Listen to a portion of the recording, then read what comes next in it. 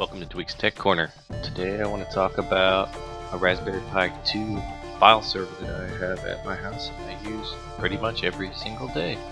There's lots of videos talking about how to make this, but this video is not how to make it. This video is how well does it work? Can you use it at home? Just some default specs for the Raspberry Pi 2. I mean, you can look at it. The main two items of note are the quad-core processor and the 1 GB of RAM. This is what the Raspberry Pi looks like. She's a beauty. For $35, you can't beat it. Embarrassing, I know, but this is where my file server sits currently. I hope to do another project and put it in a case and make it much more tidy looking, but for now it's a couple hard drives and a USB hub and a basket. The hub powers everything and it works fine for the moment. I'm running Raspbian Linux on the Raspberry Pi file server, and I'm just showing this to show you that it does have terminal support if you're into that sort of thing. I personally prefer to use Webmin. It's not the best, it has problems, and some diehard Linux guys are going to yell at me. But for what I need it for and the occasional things I do, this is what I use. I have, like I said, 2 hard drives, and anyone can add them here. It's a relatively simple process. I use Samba Windows file sharing to make sure it's cross-compatible with every platform computer, so Android, Mac, whatever. I happen to have all those at my house, and iPhone, so it's all available for everyone, even on my other Raspberry Pi that I have as my media player at my living room.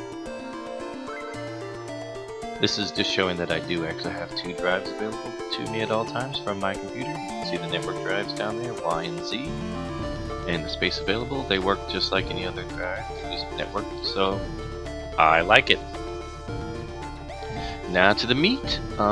Yes, so basically the Raspberry Pi is plugged into a switch, which is then plugged into another switch for the modem router, etc. So the Raspberry Pi is always plugged in, wired in, if you will, but I did a wire transfer plugged into the switch, and I got a transfer speed on a 1 gig movie file of about 9.3 megabytes a second. This is not the fastest ever. It's kind of a lightweight, but it's Raspberry Pi. It's got a USB 2 interface, so you're not going to get amazing blazing speeds, but 9 megabytes a second wired, that's fine with me. I mean, what else? That'll move some files. I did do a wireless test, so I plugged in a wireless card into my desktop and I transferred the same file from the Raspberry Pi, and I got a transfer speed of 6.78. This is just a screen grab showing you that I actually did do this and I did achieve those speeds.